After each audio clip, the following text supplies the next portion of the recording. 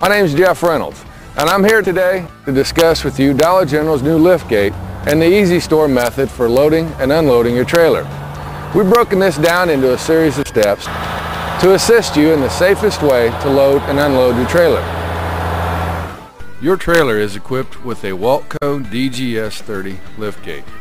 The DGS-30 is rated at a maximum capacity of 3,000 pounds. Never exceed the rated capacity of the liftgate. When pulling a trailer that has a hydraulic liftgate attached, you must include several points of inspection to your existing pre-trip inspection. The liftgate is equipped with two 12-volt batteries and a self-contained charging system that is powered by your tractor. The system is charged through the green 7-way plug. This is known as the pigtail.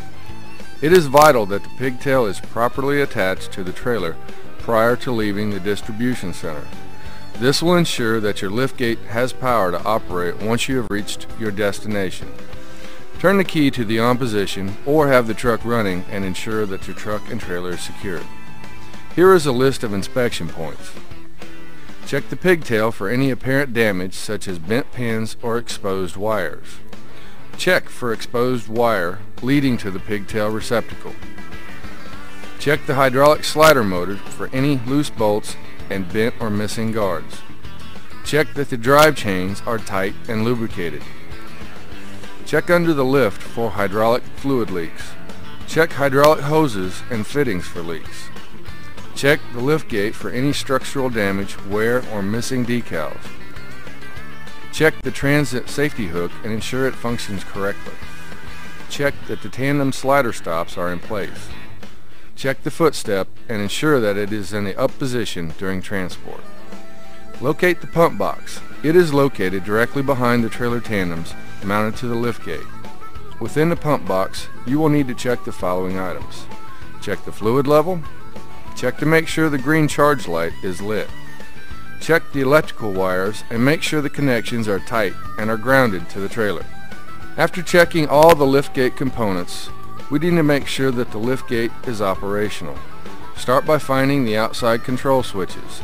They are located towards the rear of the trailer on the curb side. Rotate the transit latch handle in the direction indicated.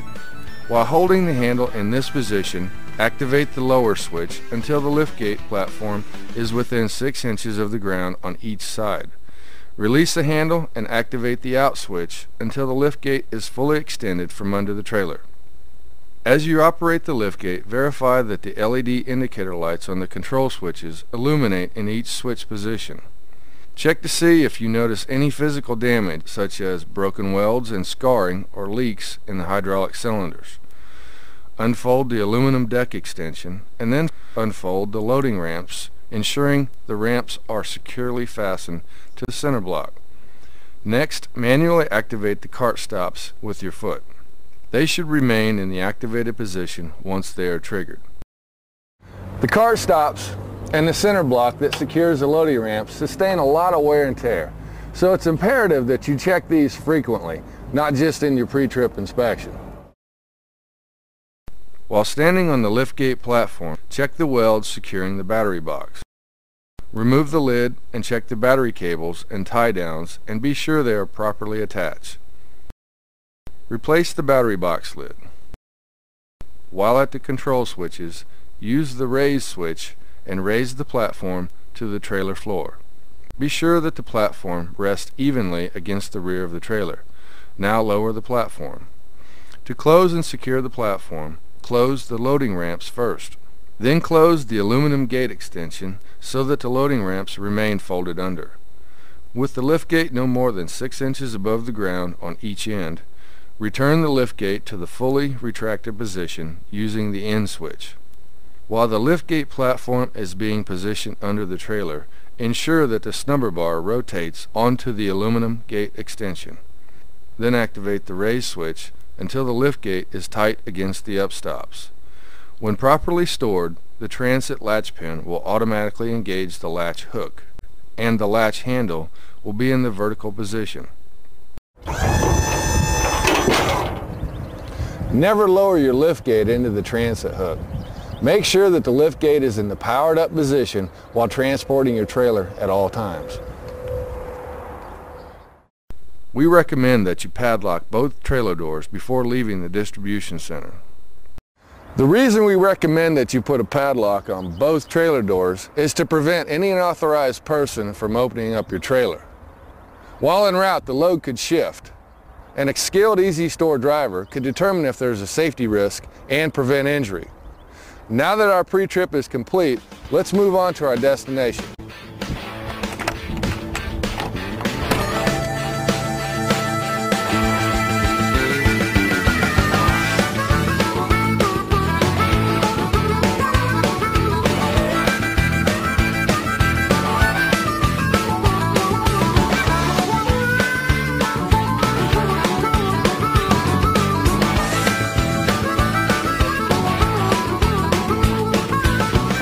Now that we've arrived at our destination, we need to meet with the store manager to determine the best place to unload. Make sure that you have the available workspace and room to place the rolltainers in the storage area. Once a good spot has been established, survey the area for low-hanging branches, power lines, debris, or any type of obstacle that would pose a danger to you or your truck. Remember, it's very important that the front of your trailer is not higher than the back of your trailer. We don't recommend that you unload in that situation. If you need to position your truck and trailer a little bit farther away and push the rolltainers that extra distance to maintain a safe work environment, then do it. If you have any questions, contact your fleet manager. When positioning your trailer, maintain a 20-foot safety zone. Objects or persons should not be within 20 feet of the rear or sides of the trailer. At all costs, never assume that your area is clear. If at any time you are unsure of the area behind your vehicle, get out and look before performing your backing procedure. When you are certain that you have positioned your truck in the safest and most optimum position for unloading, secure your truck by installing your air cuff locks and locking your truck doors. To maintain a fully charged liftgate system, determine how much charging time has taken place. A guide to follow would be, if your first stop was less than 200 miles from the distribution center, let your truck idle at 800 RPMs during the entire delivery process. If it was more than 200 miles to your first destination, go ahead and turn your truck off before unloading. With a secure truck, the store manager can now remove the seal. You are now ready to remove the padlocks and open the trailer doors. When opening your trailer doors, it is good practice to stand behind the right side door. This allows you to use the door as a shield and prevents you from being injured in case of falling freight. If at any time anyone comes into that 20-foot safety zone, stop immediately and do not continue until that zone is cleared. Secure the doors to the side of the trailer and then identify if you have toppers that need to be removed prior to the safe removal of the first row of rolltainers. If this is the case, have a U-boat and the step stool in a safe location to allow for the removal of this product. You also need to break down any empty rolltainers that have not been broken down by the store employees. Also, place any empty totes into an empty rolltainer if the store personnel have not already done so. Now you should be ready to operate your liftgate. Locate your raised lower switch, because the first thing that we want to do is to lower the platform about 6 inches above the ground. Make sure that your area is clear before you slide the platform out. Following the same operational procedure as in the pre-trip inspection, use the proper switches to slide the platform out from under the trailer, and then lower it to the ground. With the liftgate platform resting on the ground, unfold the aluminum deck extension. You should always put your work gloves on before you do this. This protects your hands from sharp or burry edges. While standing at the curbside of the liftgate, grab the platform handle with your left hand while bracing yourself against the trailer with your right hand. Then rotate the platform to the open position. With the platform on the ground in the open position, unfold the 2 loading ramps and make sure the cart stops are in the lowered position. We can now load our U-boats and step stool onto the platform surface and raise the platform to the trailer floor. If the trailer is fully loaded to the trailer doors, only utilize one U-boat until there is a sufficient amount of space to maneuver safely. Locate the inside control switches on the curbside wall of the trailer and find your standing position on the platform. Make sure you have a good footing and a wide stance. Be sure that no part of your body, especially your feet, are hanging over the edge of the platform surface. It is good to have steel-toed footwear with a non-slip sole surface so that you don't slip and fall. As the platform gets worn or covered in ice, snow, or mud, it can create a slippery surface. Do not attempt to move while the platform is in motion. This could lead to serious personal injury. Raise the platform using the inside control switch while holding on to the U-boats, restricting them from movement. At all times, be sure that the lift platform is flush to the trailer full before entering the trailer. Before unloading the rolltainers, you want to remove the top.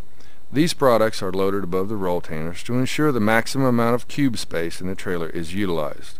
The product is typically large and lightweight. Always be sure that the weight of the box is not more than you can lift. Always keep a good stance when you are reaching above your head to remove the items. Guide the material out and down. If an object is too heavy or is in a hard-to-reach area that could cause you injury removing it, do not attempt to remove it. Use the step stool when one is available and place it in a central location. Simply climb up the stool and obtain the topper. Climb down the stool and place it on the U-boat. Repeat this process only until the bottom layer of the U-boat is full. Then remove the toppers while remaining on the stool until the rolltainers are unobstructed or until the U-boat is full. When the U-boat is full, place it on the platform in the far left position. This will allow you to maintain control of it as the platform gets lowered. In the situation of a fully loaded trailer, only remove one fully loaded U-boat at a time until one full row of rolltainers have been removed. If this is not the case, you will find one of the advantages of the Easy Store method is that you can save a significant amount of time during your stops by taking multiple U-boats into the trailer during every upcycle. Another time-saving technique is do not downstack the freight. When unloading toppers, load it directly onto the U-boat. You can save yourself an average of 30 minutes per stop by practicing this procedure. You now have your area clear above the rolltainers, so let's scan the area for any potential safety threats. Wheels. Check for chips and floor debris that could cause potential problems. Objects within the rolltainers protruding through the sides that could restrict your movement. You should double check that the safety zone is clear before continuing with any of the unloading process. Then you want to release the straps and remove the rolltainers from the high side of the trailer first if the trailer is not level from side to side. Firmly grab each side of the rolltainer and using the nose-to-toes method, keeping your back straight, 1 foot behind the other, and keeping your body square, arms extended, use your body weight to pull at a steady rate. Once the rolltainer is in an open area that allows for maximum maneuverability, position a rolltainer so that the narrow wheels roll onto the platform first. If the rolltainers are loaded to the very back of the trailer, only put 2 rolltainers on the platform to ensure your safety. Otherwise, we suggest that you place 3 on the platform and place them in order from right to left, putting the lightest rolltainer in the far left position. There are 3 cart stops that automatically activate as the wheels pass over them. The rolltainers should be maneuvered to roll over only a single cart stop. If while loading rolltainers onto the platform you accidentally activate an adjacent cart stop, place it back in the lowered position by stepping on it prior to loading the next rolltainer.